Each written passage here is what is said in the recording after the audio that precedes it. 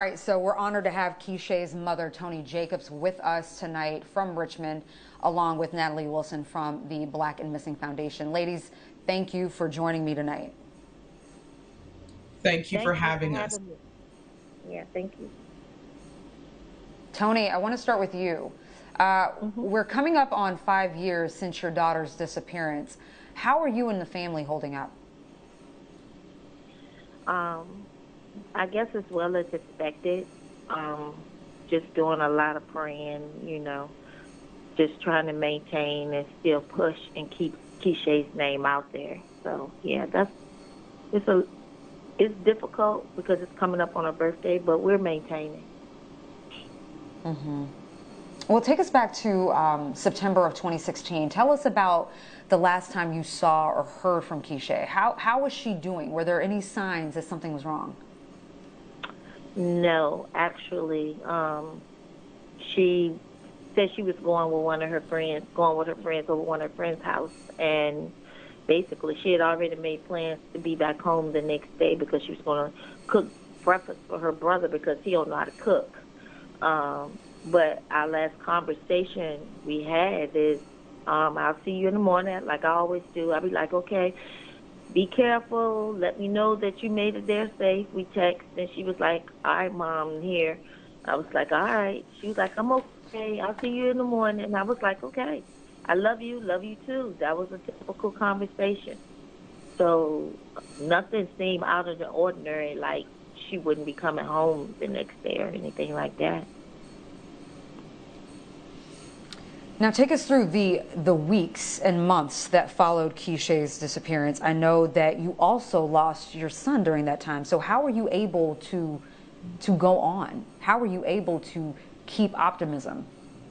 I mean, like everybody, I have my moments. I lost my son 3 months after Keisha went missing. So I had a double fight on my hand. I had to fight to make sure my son's murder get get justice for my son's murder, and make sure I keep Keisha's information out there. My main focus. I don't honestly believe I had an opportunity to grieve for my son because I was scared it was going to take me in a place where I couldn't do what I need to do for Keisha. So, that was the most difficult part of it all. That, I ain't gonna lie, I was on the borderline. I was like, felt like sometimes I was gonna go crazy, but with the help of my family and my friends, I was able to maintain. They helped me as much as they could, but my main focus was to make sure that, the police stayed on top of Keisha's case and they wouldn't forget it, wouldn't get slipped in the cracks. I needed to keep it out in the community and do what's needed to make sure everybody's aware of what was going on. So, yeah, so it was difficult, but, I had to do what I had to do because as their mother, they would have told, both of them would have told you, my mom got my back. And so I'm going to make sure they straight and do what I got to do and fight for them. Wow. Toni, let's talk about how police handled this case. I know your relationship with them has grown over time, but at first, I know you said that it was a little rocky. What was the issue? When my issue with the police when we first started this was, I don't think they believed it, because from the time that reported Keisha missing, the cop, he actually said to me, "Oh, she's 21. She's fine. How you know she's missing? Maybe she just don't want to be bothered, you know." And I had to look at that man. I had to catch myself and was like, "Look," I said, "this is my daughter." I pulled out my phone and literally showed this man how much this girl touched me and talked to me. If she did not want to be found, the only thing she had to do was say, "Mom, give me some space." But she wanted to leave Richmond. We have so many family members in the area that she could have went and stayed with somebody, and I had to explain it. It was like they put it on the back burner. So it was like they didn't believe me. So it basically, they didn't really look for Keeshae or really follow up until like maybe a week later after I reported her missing. So it was a lot of frustration and I was angry. I was very angry. So yeah. the first part of Well, it was bring us up not to good. speed well, Toni, bring us up to speed on what police are doing now. I understand that they've assigned a new detective, correct, to the case. So have they made any progress? So they assigned a new detective because the old detective basically left the police force and he's gone to do something else, I think, with the state.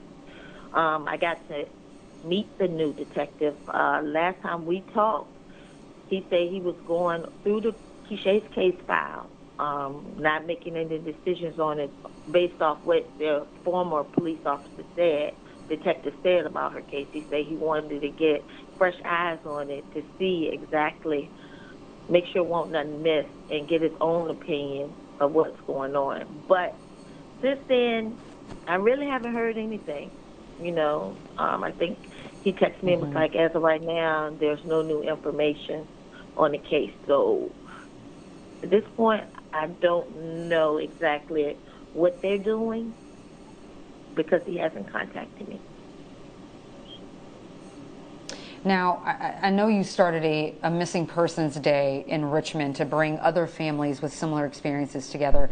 Tell us more about the work you do with both police and the community now. I think my main purpose of working directly with the police department is to give them a direct look at a parent that's going through this situation. They let them know they have to be more sensitive than what they are. With the community, I mainly just focus on trying to bring awareness. I think with Keeshae being missing, it opened the eyes of my community in the city of Richmond, period. I mean, there's people out there that still act like they ain't never heard about Keeshae or what happened to her. But it's a lot of people who do pay attention, and I'm able to go into the communities with the police department, to go into these communities and talk to these people and talk to these children and let them know what the importance is of, being more observant of everything that you do, your observation of people who you say is your friend, and let them know that everybody that say they're your friends are not your friends. So I'm engaged in the community to make sure that people are aware of what's going on, and let them know if it is a situation, they can come to me, and I can pretty much kind of, I don't want to say guide them, but guide them in the situation to let them know, hey, this is what you need to do. This is what the police is talking about when they say what they say, And then it's been on occasions that I done went to the police department and was like, hey, somebody said their family member's missing, but they're not getting support. So I'm able to go and talk to them and be like, make sure they follow back up with these people to help, when something happens like this. So, yeah, I think I'm opening the eyes on both sides, basically.